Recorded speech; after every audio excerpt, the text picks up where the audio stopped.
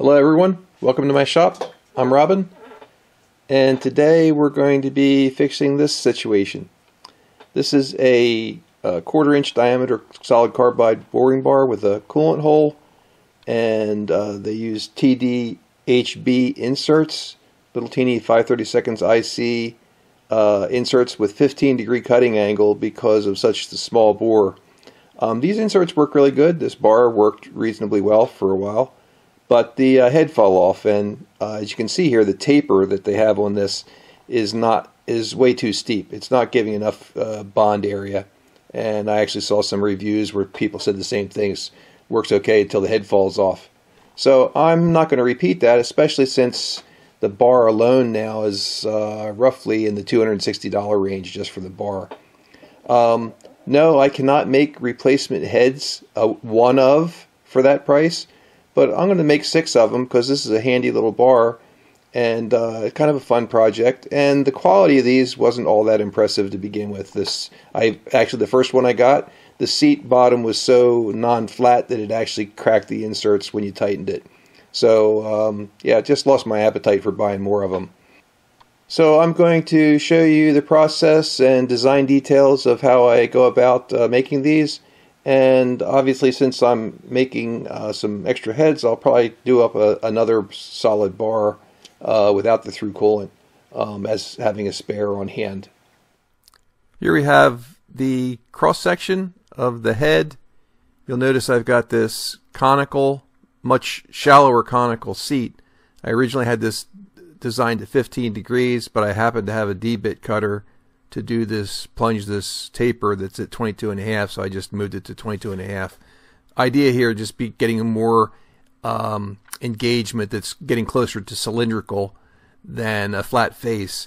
Also, having a thinner wall thickness here to be able to have the heat get in from the outside and to the bar quickly, because we're trying to not anneal this head in the process. Now we're moving on to all the other features that we have to do in here. We've got the big cutout here, which has a 3-degree back taper matching the back taper of the bottom of the seat. The whole insert sits at a 5-degree front clearance. And we have a hole here to not need ultra small cutters to get in to do these tapers, the tapered walls and the clearance. And 256 tapped hole, which is the standard insert size. We have our 5-degree front clearance from here down. We don't want to follow the 15 degrees of the insert all the way down, because when we come back here, we'll see that if we did, this wall would get very thin where almost the threads would start to pop out through this. So you do need some clearance on the front, but not the full 15 degrees, which is pretty steep. And actually, because of the 3-degree tilt here, the effective front clearance is only 12 degrees. So this 5 degrees is a good compromise. You can feed fast enough in theory where this would start to rub in, but not with the finishing insert style of turning that we're going to be doing with this. One of the key things that I want to point out here in what I'm doing and what I'm going to be showing is this has a lot of different operations. Drill, tap, roughing out the pocket, milling the pocket walls, putting this in, putting this relief in, front clearance, all these things. And with a machine without a tool changer, or even if you had a tool changer, it's just a lot of work, where on my machine, if I'm doing multiples, I need to come up with a way to put this part in and out of the machine in whatever orientation it's in, whatever setup it's in, multiple times, and have it repeat each time, such that changing the part is a quick operation, but I can set up the tools, do whatever the setup is, and run that operation on all 6 pieces that I'm making. So I'm going to try to show you my train of thought here on how I came up with the method to make this mountable accurately, quickly, and not a big deal. Initially I thought, okay, you could grab by, make this a little longer and grab with a collet stop, but then you have to rotationally orient these somehow, and even if you put the tab on the collet stop and something to reference on the part, you've got the play in the keyway of the collet that can bite you in the butt. It's not perfectly rotationally aligned. So I'm going to show you here by opening up the sketch of this revolve to see what I did here. And you can see I'm using a lot of things on here just sketch-wise to do some math on the sketch, even though it doesn't have anything to do with the part. And what I thought is, you know what, let's put a tapped hole in the back of this and use a 10mm set screw, M5 set screw, put 5mm of engagement in the part, in this part, 5mm of engagement in the mating mandrel, and I'll just add some dummy, some excess material on the end here temporarily to give me the thread engagement I need. And that's what these lines are for. There's the OD of an M5 thread where it runs into my taper. This is where the tap drill size runs into the taper. And I literally didn't even do a drawing. I just used these values and this overall length as my design, drilled in this far at the corner of the drill bit, and then tapped them fully and designed. You can see here I want these to be have some excess material on them. I'm going to have them a 64th over a quarter when we're done before we solder. So I made a 9/32 hex, and then I just used it to determine what the cross corners was on the hex. So that's what we're doing. Just making this longer, putting a hex on here. I'll turn these, leaving a place for the hex on here. But you're all probably thinking, wait a minute, just a thread? That's going to be shaky. That's not going to repeat well. Well, it turns out that if I run a set screw into this hard, lock it up in here really hard, and then change that whole part as an assembly with this set screw basically rigidly held in here as if it was an integral part of the piece, and run them in and out of the mandrel. And the mandrel, I'm using an 8mm pull dowel, which happens to have M5 threads in it, and then I just hard turn the end of it off so it has a good bearing surface. So you'll see when I turn these and I check for the repeatability, you run these in, tighten them up mad tight, final turn this to my oversized diameter, and try the repeatability. It's very good. So that takes care of that aspect. So that's how I'm making these able to go on and off of this mandrel, and the mandrel can poke out enough from the collet face of my indexer such that my mill tools and things won't be crashing into the face of the collet or the indexer, getting to all the orientations and places that I need to get. So I thought I'd share how I go about making an insert pocket with a particular insert and the orientations. And I find this way to be pretty helpful. I'm not saying it's the best way, but it works. I start out by modeling the insert, what the relevant things that are important, the corner radius, the clearance angles, the thickness, everything correct. In this particular case, because I wanted 5-degree front clearance, what I'm doing now on top of just modeling the insert is I am giving myself a way to locate and mate this insert into the pocket head as an assembly. So here's my inserts with the planes, and what I've done is I've made this 3-degree top plane intersect this sketch line that was on the actual part, and it be at 3 degrees. So if I mate this in my part level, I'll have my 3 degrees back clearance. And then I made a plane perpendicular to that through the same line that lets me orient the part rotationally with that, and then we just have one more degree of freedom that we line up on the part, which in this case is going to be the back edge of this radius tangent with the back edge of the 1/4-inch bar. So what I do is I bring in the part, the insert. You can just see the little tip of the insert poking through here, and I'm going to go to wireframe so you can see what's going on here. There's my insert that is in the part, and I've mated the planes of the insert and added some mates here on the tangency on the back of the cylinder so that this is oriented properly and located in space relative to the part. Now I'll go back to solid mode here. Now what's going to happen is it's in rollback state now, and all of the features here, what I've done is modeled using in context off the insert. So I've added some planes, some things. You'll see cut extrude. Here's where I did the 5-degree face relative to this bottom edge. and then go here and get some more items in the, there we go. There's the main cutout that I'm doing, basically flush with the top of the insert. There's the actual insert pocket, and you notice that this isn't cleared out yet because the whole clearance hole isn't in the back yet. There's the big upper relief that we did here, and then we'll do that. Now we've got our relief hole and our tapped hole.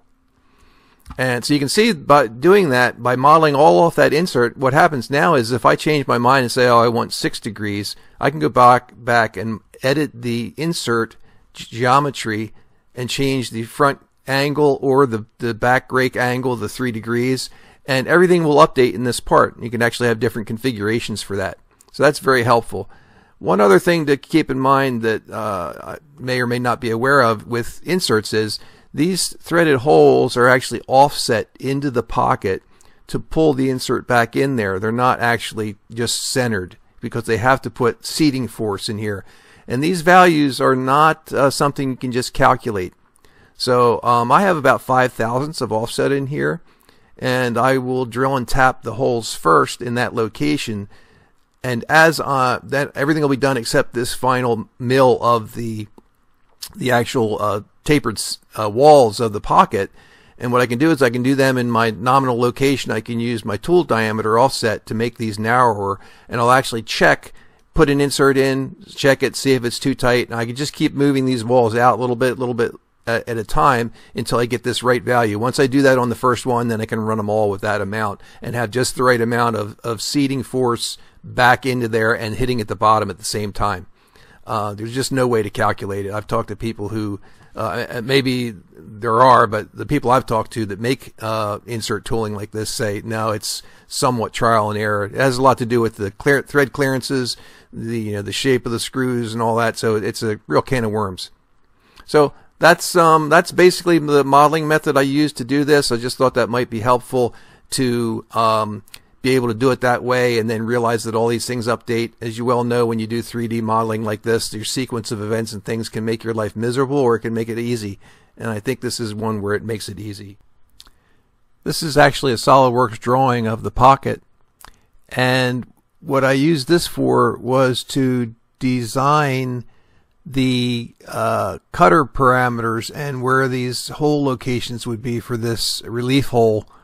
And what I've done here is I've said I'm making a 40/1000ths diameter tip on my custom 15-degree angle cutter, and I'm going to get this wall here, this setback, by just making a step in that same cutter, which I'll show you when I do the cutter. But by doing this, I can right here I'm clearing the sharp of the insert if it had a sharp tip on this back edge. But then I come up here and say, okay, up here to where the cutter has to cut to, I'm going to set that as my point that I need to be tangent to, and then this lets me know where the location of this hole needs to be. So, and the diameter. So working with those, I come up with these dimensions to say, okay, this is where it's going to be, and this gives me a lot longer engaged length on these faces than the original seat. They put a much larger milled slot in here that took a lot of the strength of the length of facet that engages with the tool away. So just showing here using sketches to determine where that is. Here you can see I have modeled the cross section that I would revolve to design the D-bit cutter. We've got the 40/1000ths tip diameter here from our previous sketch. We've got our 15-degree angle to match the clearance that's on the insert. Then we've got our 5/1000ths radial step over. There's nothing critical about this. It's just a relief so that the edge of the insert comes here and does not get chipped by being pushed on by the seat. In case the seat angle is a little bit shallower, it would tend to break the insert edge. So this is just below the thickness of the insert. So this is what I'm going to use to do my D-bit grind, and I'm actually going to add a dimension here that is this way, this orientation. so that I know how far to move from the tip in with my diamond wheel when I go to cut this, and then back off to do the other, or vice versa, grind this outer one first and then grind this one to this depth. And this can be smaller, needs to be 40 thousandths or smaller, so this isn't critical other than it changing the depth. So I'll check those things out in the comparator. I've added this dimension right here. I've had this construction line to come out here, and what that represents is the outside untouched corner of the cylindrical blank where I'm going to touch off on, and then this is how much I'll move in the grinding wheel in feed direction, 041. I'm going to make it 042 to make sure I'm below this to come into here, and then this I'm going to back off the 5 thousandths radially, which will make this 037 in feed from there. So I added these construction lines to be able to let me know without taking it out of the machine to go measure and trying to get set up again to get this in the ballpark, so it should be good first shot when we check in the comparator. The material I'm using for these heads is Viscount 44, which is a pre-heat treated H13 tool steel. It does have a few additives to make it machine a little better at that 44 Rockwell range, but really good stuff. And it's a hot work steel, so it retains an immense amount of its strength and hardness at elevated temperatures. So at roughly 1,000 degrees or so that you would think for silver soldering, maybe 1,200, the levels are still very high, and you'll see that I'm going to use a heat sink to keep the actual pocket from getting anywhere near that temperature. So just an excellent all-around steel, extremely strong, 200,000 psi in its at room temperature, and the yield is a minimum of 160,000. So really, really good stuff. Oh.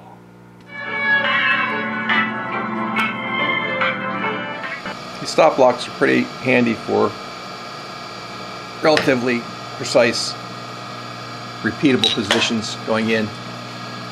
Facing this at C0 with this tool, and then turning it to 328 for 650 thousandths.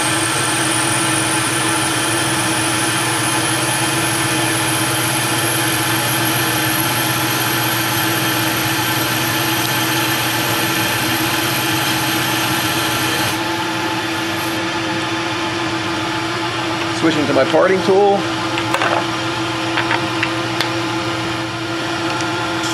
File the edge. Parting tool in location.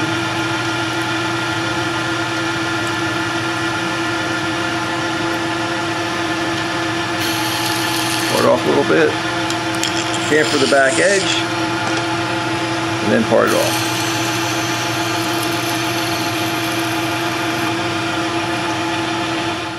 21/64 collet for that diameter that I just turned. Using a collet wrench, handy item. Just snugging this up so it doesn't move. Always pays to think ahead to your next operation, and in this particular case I'm going to be putting a hex on the end here, as I showed you. So I'm leaving enough out for that to happen and be able to grab onto this as I put these parts in and out, drilling and tapping the hole. So always good to consider your next operation if you're using the same collet. Okay, now I'm facing these off. Each one, just popping them in and out of the collet, as I'll be doing all these operations. Just in and out. This is a real quick way of doing repetitive operations on the machine. One of the great advantages of collets in general is just that repeat, especially with a stop in there, and we're just getting these uniform. Now we're spot drilling in the end. Watching what I'm doing on my digital. Pop one out, stick another one in. It's the beauty of having the solid tool post and the repeatable position of the drill chuck. Now with the tap drill,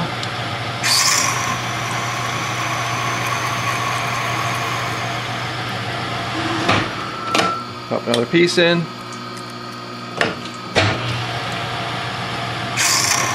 Watching my depth position on my digital.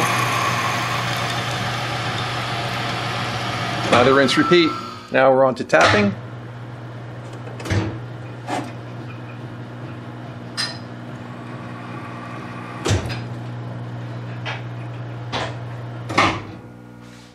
Now I'm taking a semi-bottoming tap down in there to go down until I hit the bottom,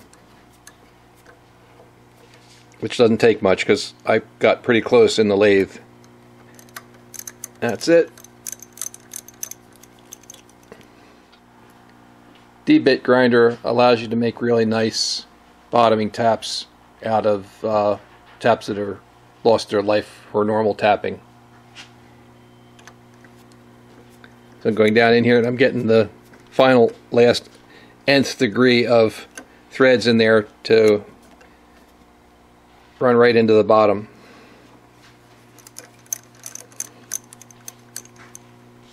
We have the indexer set up in the mill, and as I mentioned before, we anticipated the collet stop location for milling these off. So now we're going to mill the hexes on. I already have everything set height-wise. This Harding indexer is really nice. It's set for 6 divisions.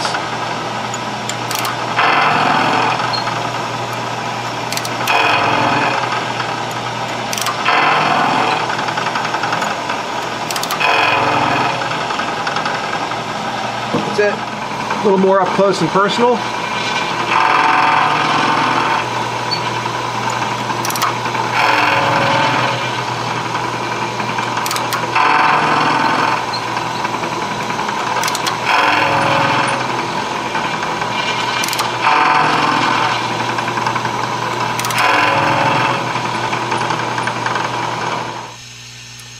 So while I have the collet set up here, I'm using it to hold these still while I run the set screw into them, M5 by 10 set screw, and this set screw is going to stay put as we described through the process.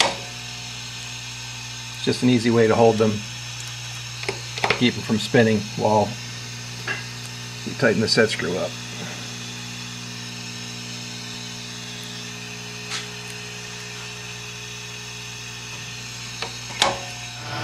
So I have my CBN tool here that I'm going to just come back and face this off until I get back into the threads.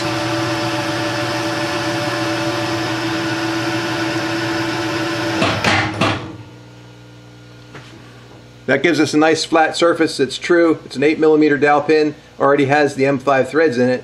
So I'm using this as my mandrel. So now we thread our pieces in one at a time. Torque this up to the maximum seating torque here, good and firm. Power on. We're turning this to 266 to match a 64th over a quarter collet because we'll be holding them on this diameter afterwards.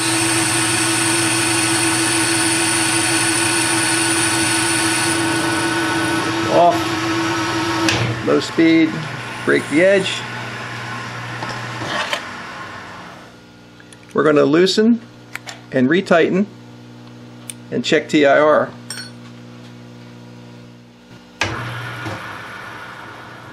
So we're checking there, and you can see that's plenty good run out as far as repeatability of position. That's why we did the threads first with oversize, so that we could make it run true to the threads how they seat. I've shown my collet expansion technique for import collets before, but I'm not sure I've actually shown me doing it, and this is my preferred location to actually do the screwdriver because it's an area that has it doesn't matter if you mess it up. if you want to look at it that way, you can file this off and it's not a functional area, and then once that's in, you can just snip these off with the flush cutters. You notice I'm sitting in aluminum soft jaws here, and tapping in here with a nice tapered blade screwdriver makes it real easy, using the 3/32, preferably Viton O-ring stock. Snap it in, push it down a little further, make sure it doesn't poke out the top. It won't matter, the collet the closer will push it in if you don't, and in no time you've got all 3 of them in without any struggle and without hurting the functional aspects of the collet. And you notice that if you put it in this way, I'm turning it 90 degrees so that the bend gets straightened out in the groove. So I'm not fighting it going into a curve. Need a little bit more here. There we go. Not fighting it going into a curve like that. It lets me put it in like that. It's straight. Pop that out, snip it off, and you're good to go. Edge findered on the end and the sides of the piece to get on center and know where my location is. Same setup as before with the indexer in the mill, but now we've changed to the 8mm collet, put our 8mm pull dowel in that we used as our arbor, and we're putting our parts in, threading them in, and we're tightening these mad tight. And this is basically our repeatable parts position. And since we have a lot of different operations to do, this allows us to do per tool. Since I don't have a tool changer on this machine, allows us to do per part or per tool every part.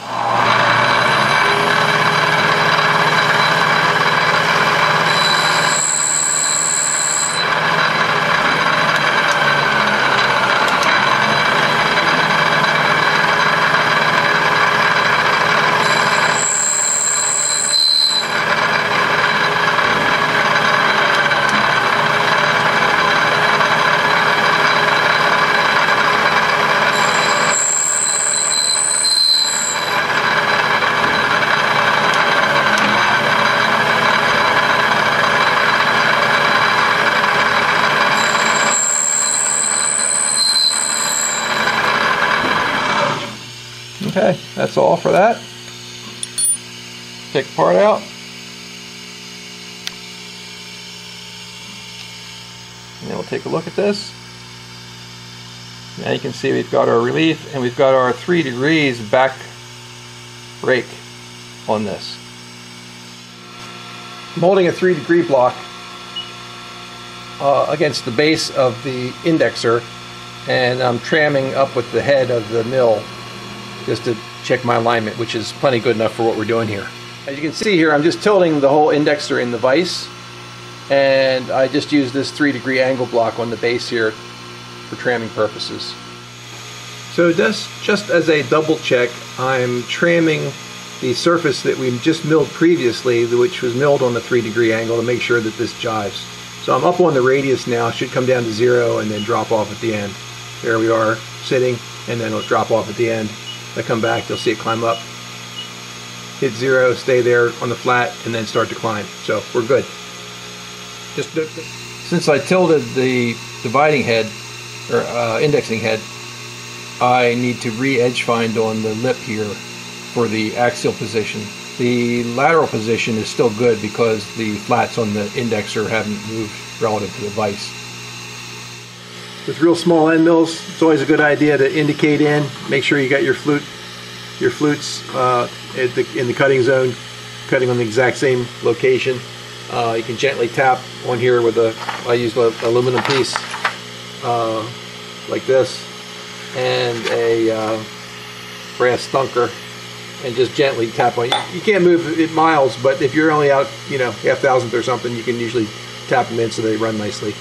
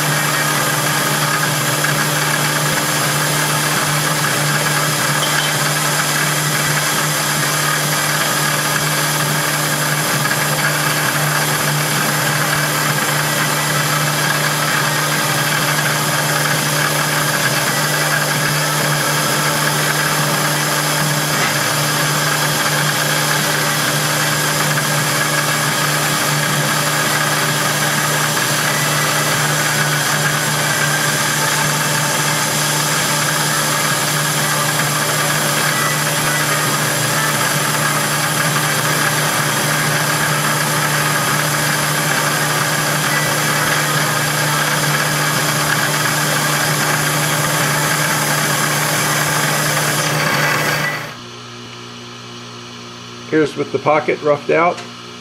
Next will be the 15-degree cutter. I'm going to grind up a D-bit. We're here on the D-bit grinder. We're going to half this cutter to give it the cutting flute. I'm going to rough it with this rough wheel and then put a 600 grit wheel in. And you're going to see this come into play with doing our tip. Just a little note, this is my take on keeping grinding wheels in shape. Grinding wheels will wear from the edge that you're taking the most material off. They're going to wear the most there, and they're going to diminish to less wear as you trail off.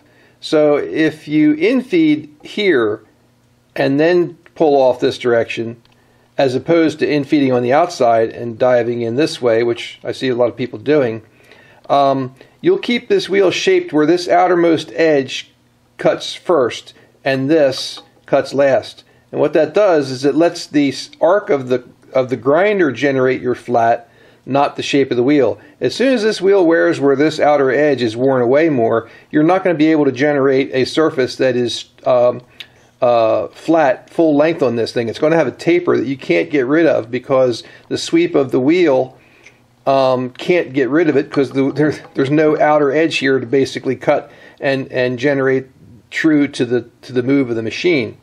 So always good to keep that in mind. Same way with surface grinder wheels. It's going to the way you traverse across is going to leave an outer edge. So if you have to do sharp corners, it's always good to downfeed at the corner and traverse off such that that outer corner stays sharp. So just a note. Pays to make a nice wrench.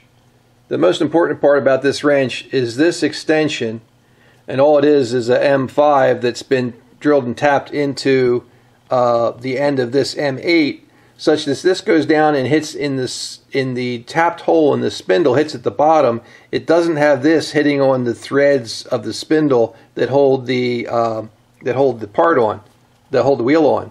So definitely worthwhile to make, and you'll see this works really well. Nothing I invented. It's just showing you what matters here.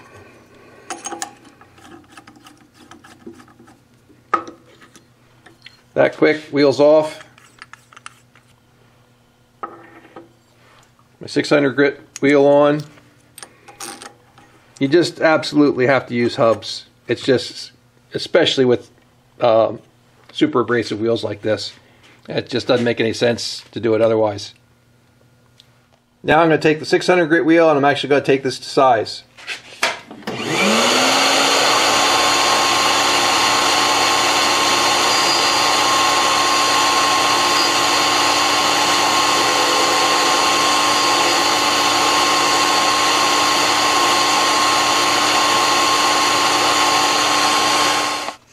Now I'm taking a break here and I'm measuring this and seeing how close I am to my 0.625 thickness, and now I know how much to take off. So I'm at 0.66. So we've got what, 3.5 thousandths to come off the face there. So we'll go in and take that off. Here you can see that 600 grit wheel finish, really nice, and corner holds well. Here I'm setting my 15-degree angle of the actual cutter on this particular axis like this. Here I'm setting the actual cutting lip angle.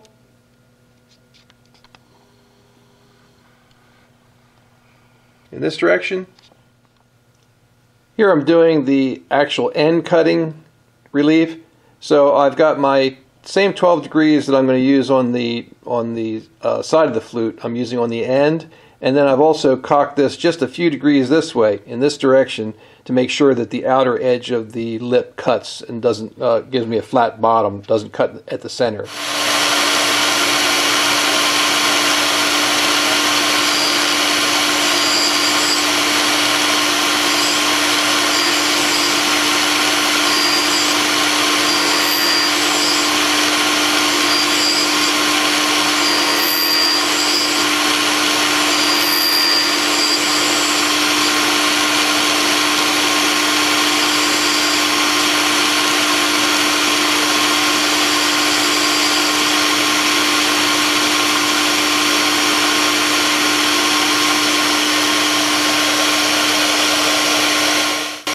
Check out the reflection of my fingerprint on the bottom of that cutter from the 600 grit wheel.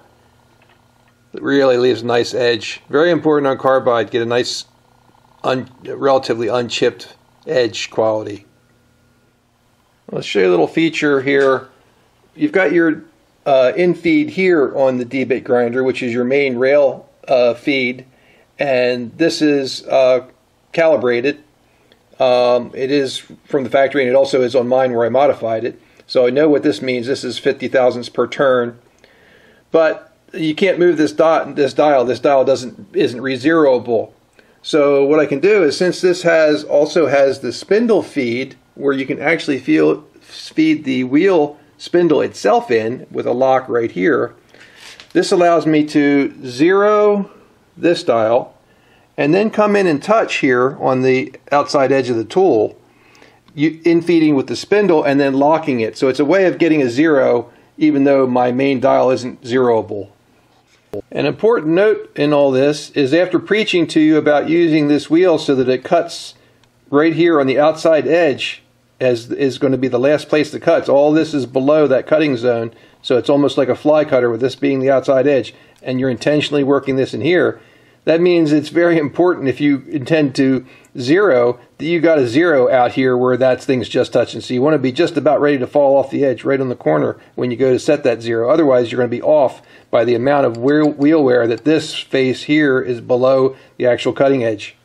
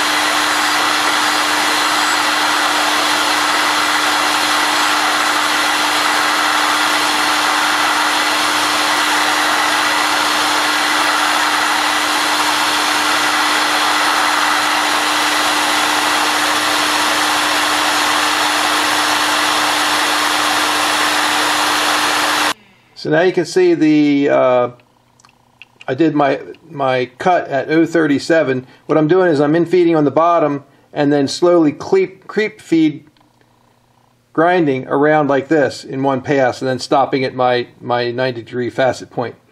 But now what I'm going to do is I'm going to come in and I'm going to move in my 5 thousandths to be 42 on my dial back here, and I'm going to gently come in and touch the wheel right here to get my zero.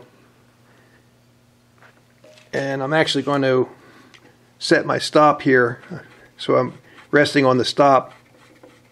Wait till my stop hits and starts pushing me off here. There we go. I just came off. So right there, now I'm coming in and I'm going to just come in and visually touch the side here, right there. Then I'm going to come here and zero my indicator. So I'm just going to grab this, loosen its mounting, and bring this up here like this.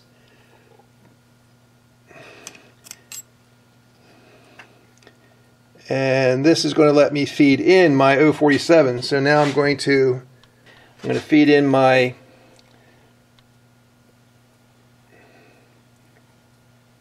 I think I'm just going to go to 40. The insert thickness is 0.47, so that's only like 7 thousandths away from the lip, so I'm going to stop right there. That's how deep my little secondary lip's going to be. So I'm going to stay put there. Okay, so now on this, we're going to come all the way around to the back, and I'm going to infeed where I'm clean off the part on the back side, and I'm going to turn on. I'm going to feed in my mount and then creep feed around.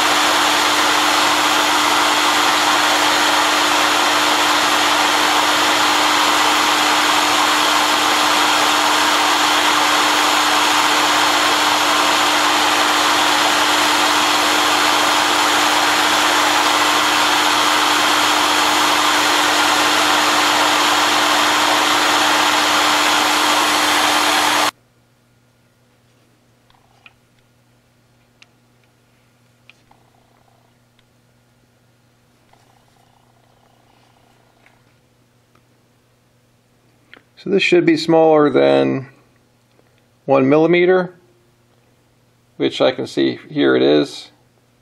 And obviously the back is cut off more, so you can't go direct measurement here, but that looks like we're in the ballpark. So we'll take this out so we can take a better look at it. So here's the back side of the cutter. There's our 5,000 step in there. There's our cutting edge. See that shine on that facet? That's the actual flat facet of the cutting edge at the 12 degrees. And then we come around here to our front face that we did in the beginning. And we should be ready to roll. We'll put this in the comparator and see what the tip diameter actually is cutting at. Here we are looking in the comparator, and I've got my 1/8 inch diameter centered up back in the back here, and then I moved over so I'm centered with the lines.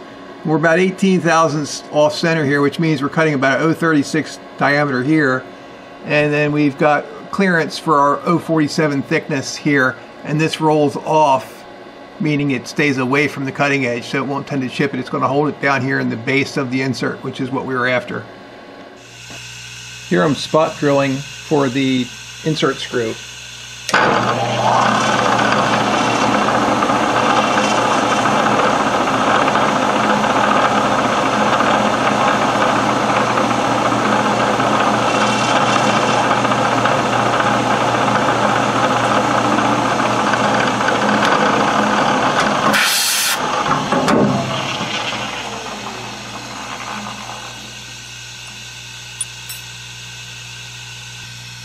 There's the spot drill for the insert screw.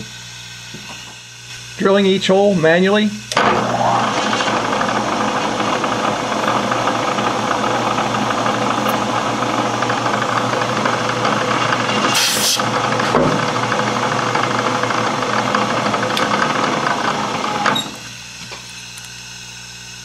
Lather, rinse, repeat. Little hand tap action here. This is tough stuff. This is 45 Rockwell H13 tool steel, so these OSG taps are up to the task, but nice and slow and gentle as doesn't hurt. And obviously there's very short distance to tap there. And I'm just going to keep this close to keep the top from wobbling around as I back out. There we are. Going to mill out now with the D-bit cutter. It's going to put the 15-degree walls in the step and skim the bottom again.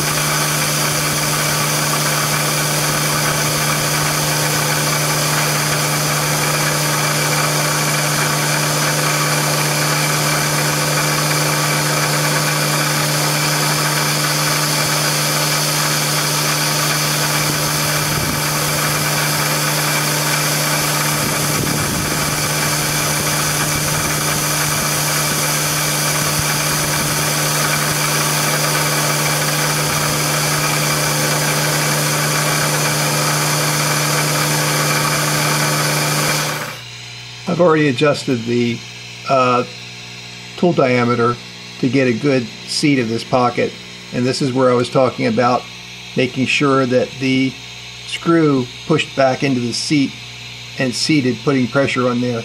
The 5/1000 offset I do is a little bit too much, so I had to cut the pocket a little deeper. It doesn't actually hurt anything. It doesn't change anything at all. But this is seating well. It's able to tighten to the bottom. The inserts sit in on the bottom.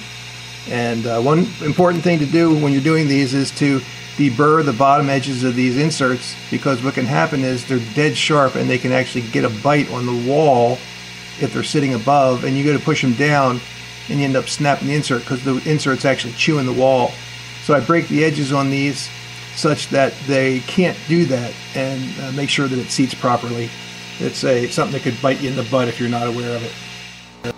This front has excess on it, and we're going to grind the relief and the back 5-degree angle on it on the D-bit grinder.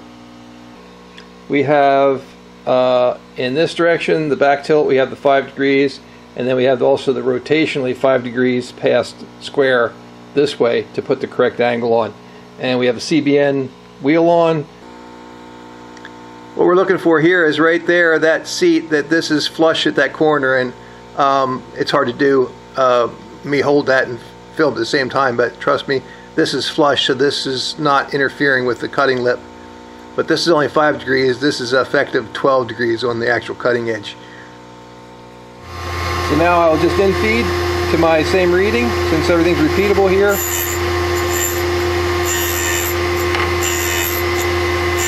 In-feeding on the inside.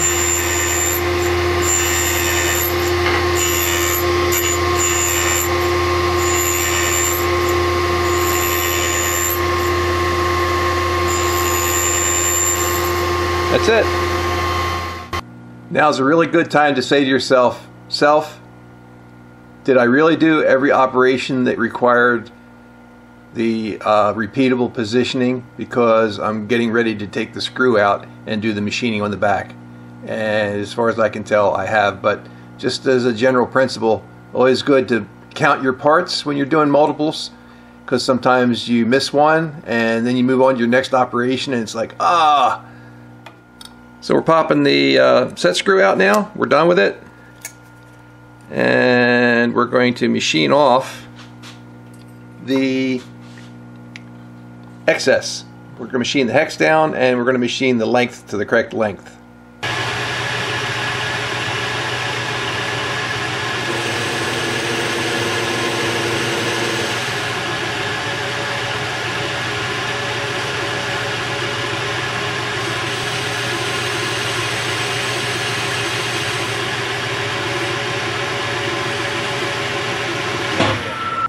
That's it.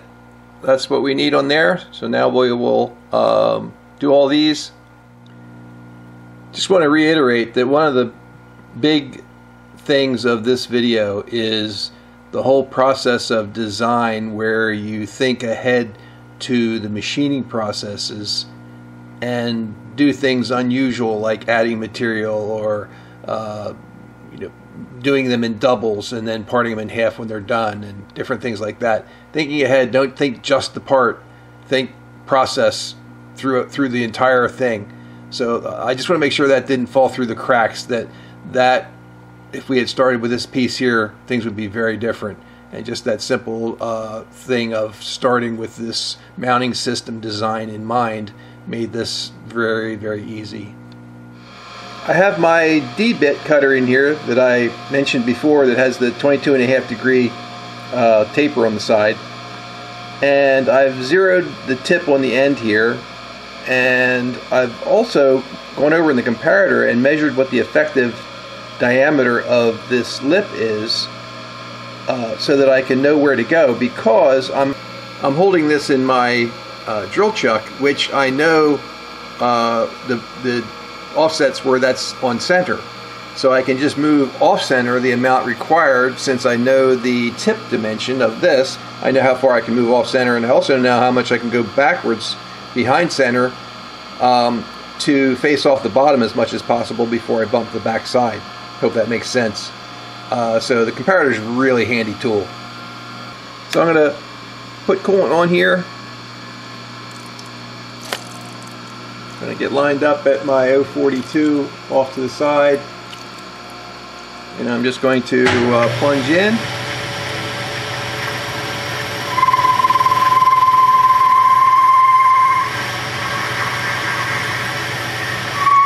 And then I'm going to go 040 the other way.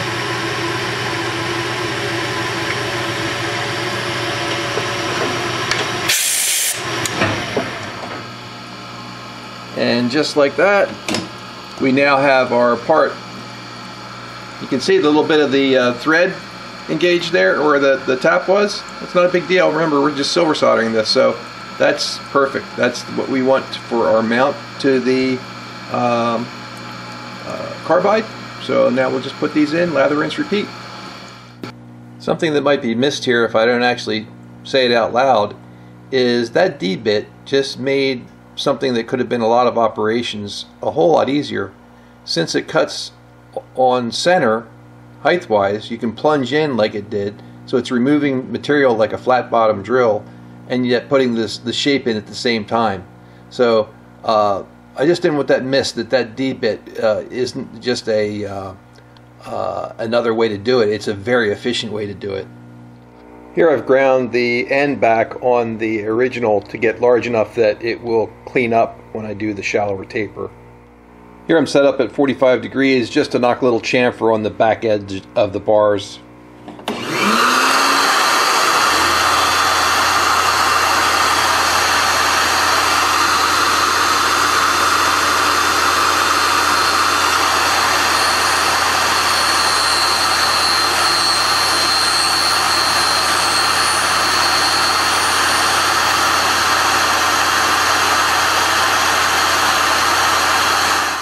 There's a nice chamfer on there just so it doesn't get cut by the tail end of the carbide. Here I've set up at my 22.5 degrees, and I'm going to blast off a significant amount of material just to get my general taper adjusted.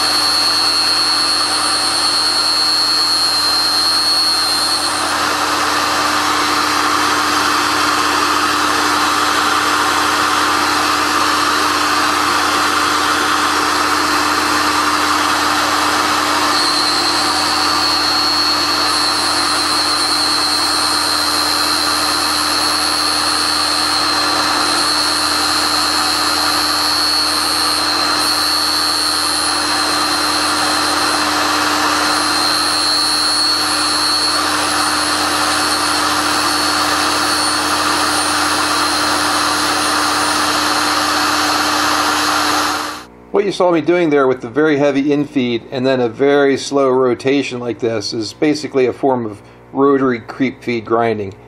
It gives a larger contact patch for all the diamonds to work on, so that a larger area of diamond wheel is taking the loading that you're doing. Now, there's a happy medium there. You go too much and you've got too much engaged pressure, too much rub, and a lot of heat.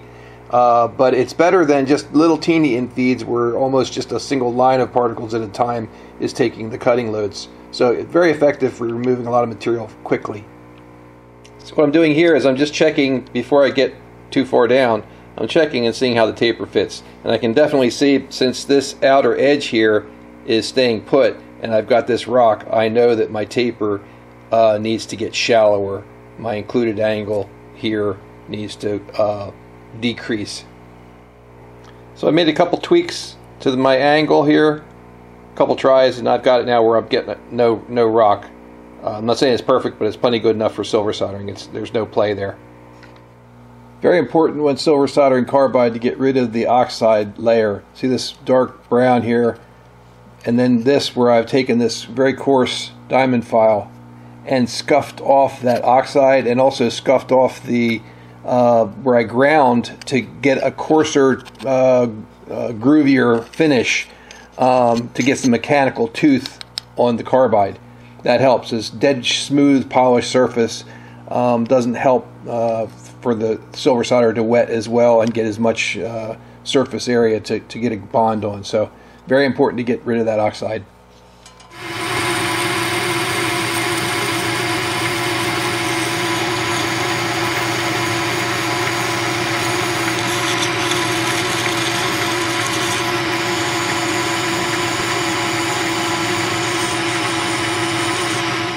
even the machine pieces, you can see the part here on the left I have scuffed up with a diamond burr or diamond mandrel with at very slow speed, just to get rid of that glazy smooth surface there. You can see the difference in the reflection here. This has not hardly any mechanical tooth. This has a lot, and the silver solder will wet better.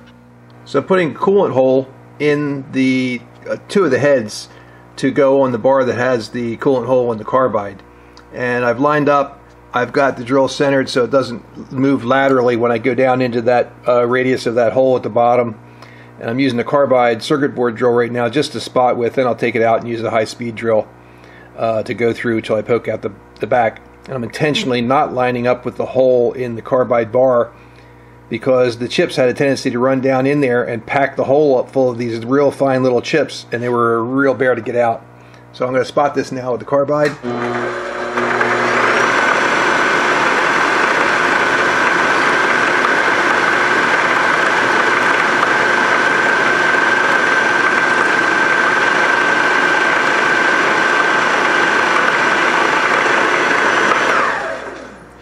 I just wanted to get enough there to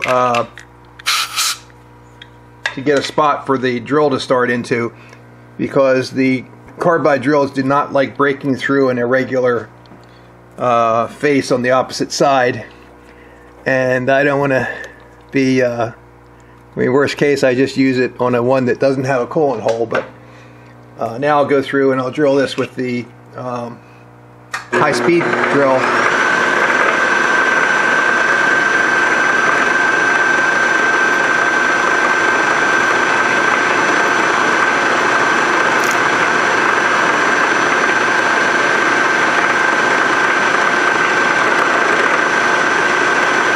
So there's our coolant hole. It's above the insert, but as you can see, the axis that I formed here, I'm actually into where the insert body is. So the coolant is actually going to shoot down onto the top of the insert and blow off the edge. So I actually had some thought about how I was angling this thing. So I'm now going to do another one, and we'll carry on. So here you can see how I have this hole angled downhill, so it's above the back of the insert, but pointing down, cutting right through the face of the insert, so it should spray off the face of that. Well, it's going around the screw, but should be pretty good. And then this comes through in the back and is not lined up directly with the center hole. And I'm just going to put a notch in the carbide to let that coolant go from the hole up to here to get into this hole. Here's another shot of what I'm talking about, of how that hole, I'm oriented with the axis of that hole. The hole is actually shooting down into the face of the insert, and I just used the back of that hole to line up laterally to kind of guide the drill.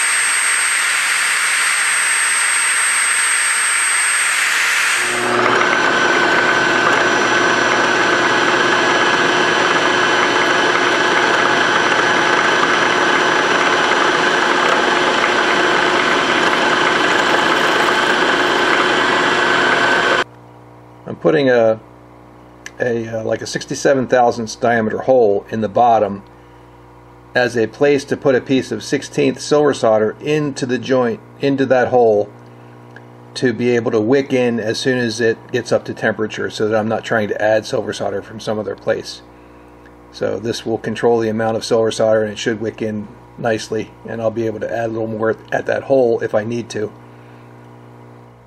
Some might be thinking, hey, you said to think about everything that you needed to do to all the pieces before you got rid of the set screw system, and the issue there is that this is where the set screw tip was, so that's why I had to wait till now to do it. So I'm using my trusty Safety Seal 56. It's the highest capillary action, fluidity, silver solder, and lowest melting temperature of the hard silver solders. And I'm using these trashed stripping pliers to be able to cut these off without leaving a huge burr, where a regular pair of cutters would smash the ends and not allow it to go into the hole. This keeps it round enough to drop into that 067 hole to fit properly.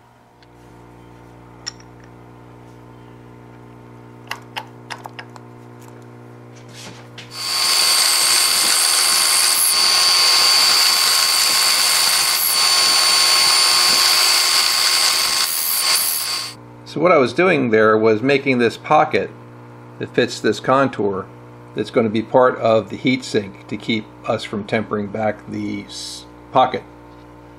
So here's the two pieces. I've got them clamped together here with a piece of brass shim stock parallel clamps. I've got this set where this come in and go like this. I'll just put a second clamp here, and this is going to be our heat sink area to keep the seat from getting tempered back.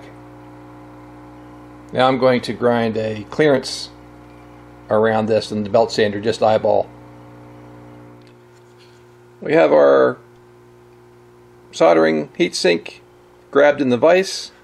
We have our part in there. We have our secondary clamp that's actually applying the gripping force up here at the top. We have the heat sink sprayed with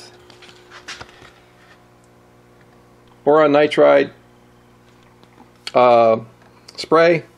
It's a good mask, keep things from brazing. If you've done any silver soldering, you won't be long before you silver solder something to your heat sink.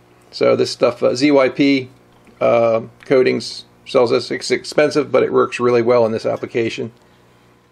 I've also swiveled this in the vise until I have this alignment so this is level in both directions, because I'm going to be using just a weight to hold this thing in place like this. Without that, this would just hop out of there from the boiling of the flux, and it would just push it right out and fall over. And it's never happened to me, but I've seen people do it. So that's why we're doing the weight and having it nice and level. Now we're going to take our high temperature black flux Harris and get this wetted inside here and get this covered. Put this in.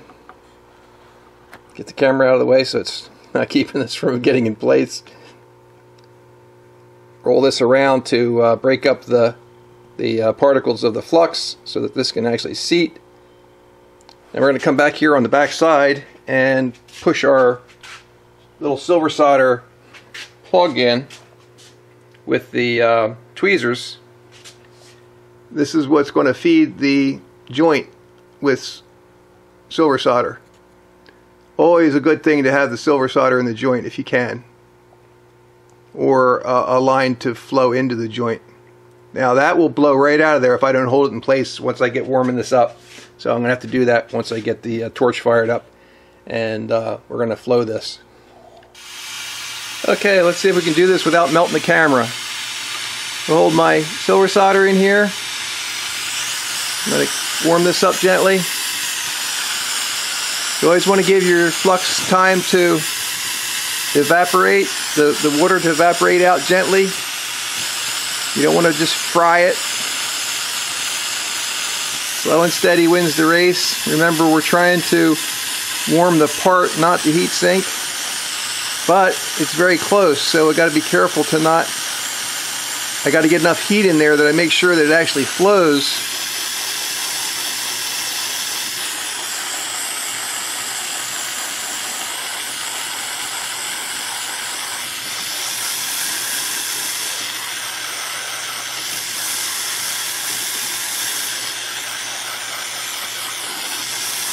Remember, one of the signs that your temperature is good is when the flux turns clear.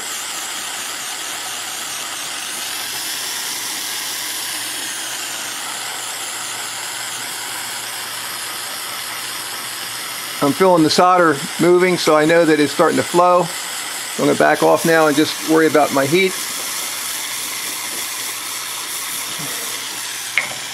Trying to keep my heat right down here on the section where it matters.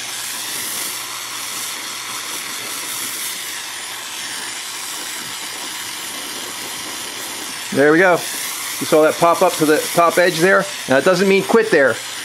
You need to maintain temperature for a little bit to make sure that that temperature gets all the way to the center. You go and stop as soon as you see that first sign of flow. You can end up in trouble. And I just see that I lost some of my I lost my solder in the back here, so I'm going to give that a, make sure we had a,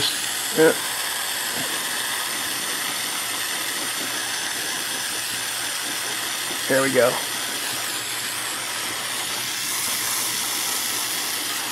So make sure this is good and flowed here. Just a dull cherry.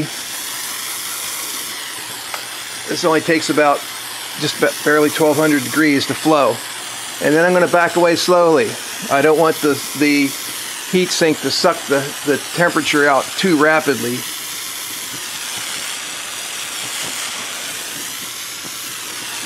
And I think we got a winner there.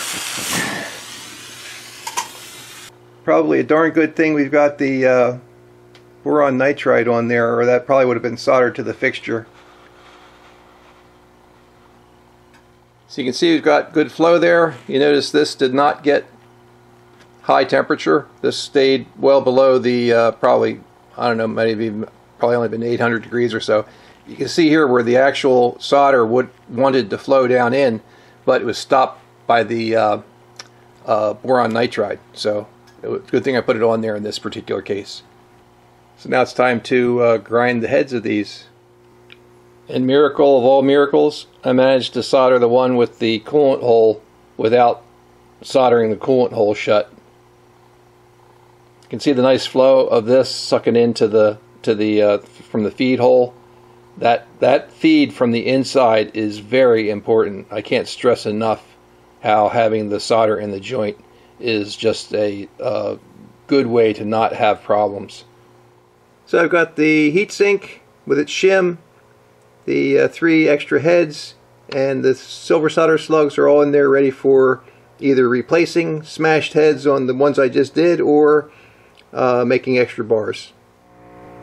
Now I'm going to grind the head down until it cleans up.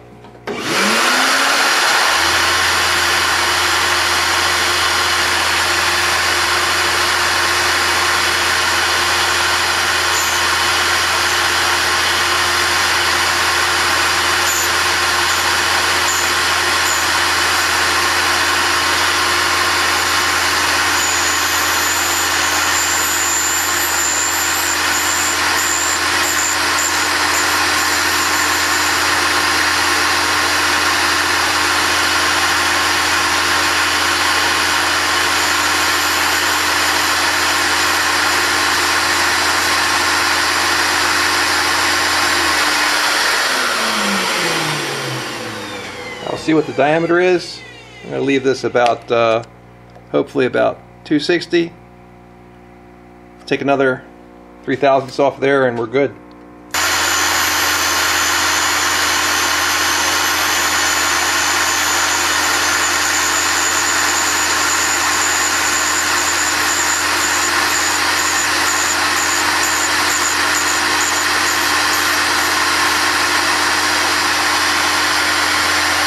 There you have it. That's 260, and I'm going to leave that as is. I'm not really worried about having clearance for exactly 1/4 of an inch.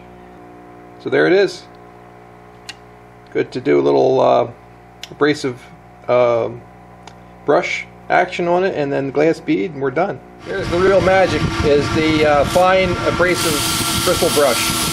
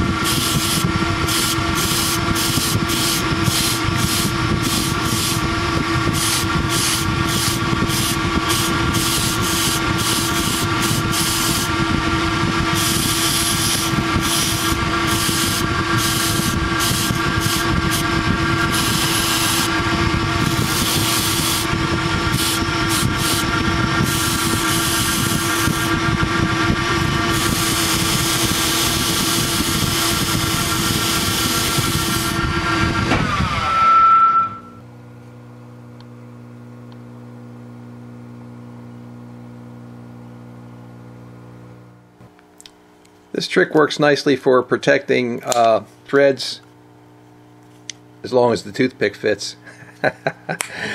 But I've used bamboo skewers also work. Protects the hole from getting beat up when I'm glass beading, so I'm just threading this in firmly like that, and that will mask the hole as I glass bead these, and I can just unscrew it, take it out. Sometimes it's hard to get glass bead residue out of tapped holes. They're always crunchy afterwards, so I like to do this. I know, glass beading is cheating. It makes anything look good. And you just unscrew these, threads are protected. I'll ultrasonic clean these, and on these I will clean up the shanks a little bit. There you go. So here's the finished product. Coolant hole. We've got our seats with our relieved edge so we don't break the edge of the insert. Both cases. Silver solder. We're ready to assemble. I've already got blue moly on my screw.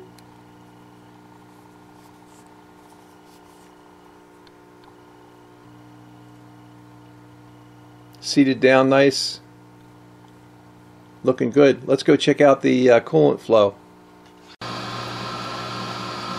There's coolant flow with just a trickle, and as I bump up the pressure here, you can see that that's spraying really good on the hitting the top of the insert and flaring out.